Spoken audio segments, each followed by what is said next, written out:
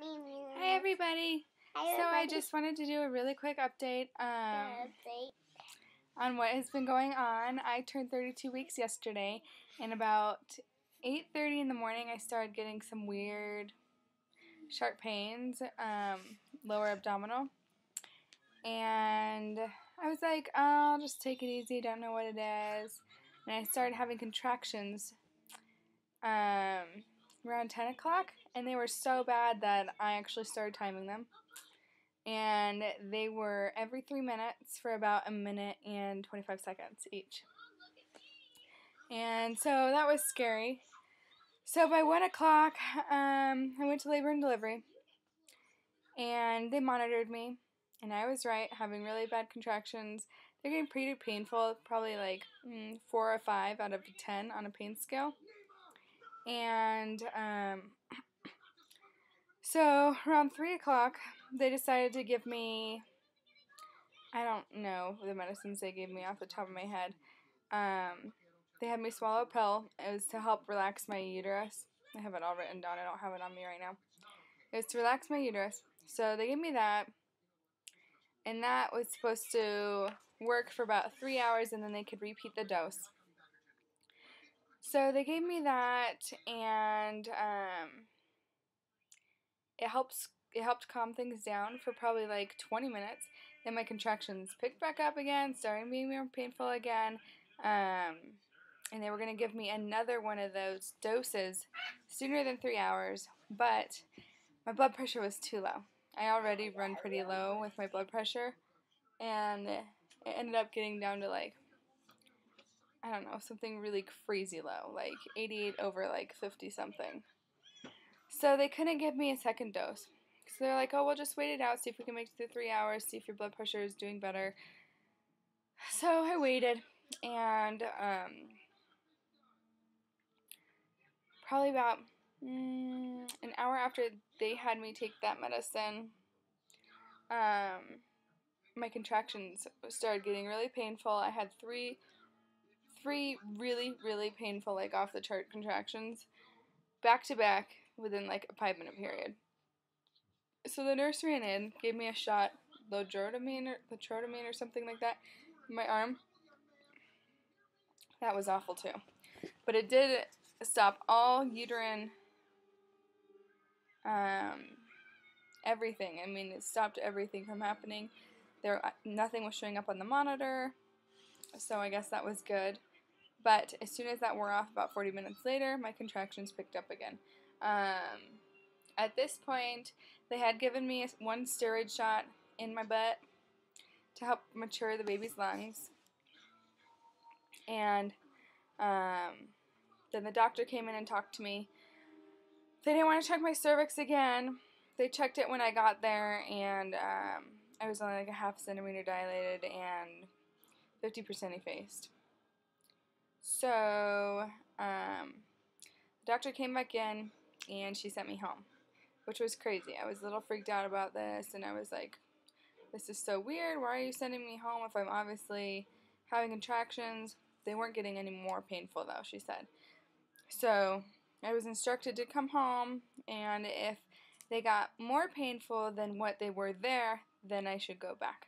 Otherwise, I can stay home on bed rest. So stayed home overnight, didn't get any sleep, was cramping all night, horrible back pains. I was still contracting, not as frequent, so that was good. But had my doctor's appointment today for my 32-week checkup. So I went in. They gave me an ultrasound to measure my cervical length. Everything looked really good. I wasn't funneling, and my cervix wasn't funneling or anything like that. The baby is really low. Her head is pushed right up against my cervix, which is probably causing a lot of the cramping and backaches, they said. But, yeah, so they're not worried about me. He sent me home, and before I left, I had to get another steroid shot to mature the baby's lungs. So it's like a set of 2 shots within 24 hours. They don't think I'm going to go into preterm labor, like full preterm labor, but they just wanted to do it just to be safe, which I totally agree with. What else? So I'm not on, I guess you don't have to call it bed rest. He told me, take it easy, be treated like a princess for the next 4 weeks, because the baby can't come out for about 4 more weeks, 5 more weeks. I would think not until 37 weeks, but 4 more weeks would be 36 weeks. So, I don't know about that. But I'm on bed, maybe like restricted bed rest, I guess you could call it. I don't really know. Unrestricted bed rest for the next 4 weeks. So, not allowed to do laundry, not allowed to cook, clean, pick up my daughter, bend over to get anything. He said, I can bend over if I'm feeling okay, have to get down on my knees, and then back up that way. I can't bend over. So, it should be a fun 4 weeks since I am a stay-at-home mommy and I do everything. I don't know how dinner is going to get made. I don't know how the dishes are going to get done. I guess we're just going to have to figure it out and suck it up these next 4 weeks, because all that's important right now is keeping this little girl in. Each week and each day counts, so I'm really hoping that she decides to stay in. Other than that, not too many new symptoms. My heartburn's getting really bad. I've been waking up in the middle of the night like 2-3 times at night having to pop a tum because it hurts so bad and it's in my throat and it's horrible. What other symptom? Totally out of breath and feel like I have a 10-pound weight on my chest all the time almost now. My feet are really, really sore. I'm not having any swelling, but my feet are really sore, my ankles hurt. And besides that, everything's pretty much the same. So let me know if you guys have any questions. I hope I didn't leave anything out about my preterm labor scare. It was really scary. And I hope that everybody who that happens to gets through it.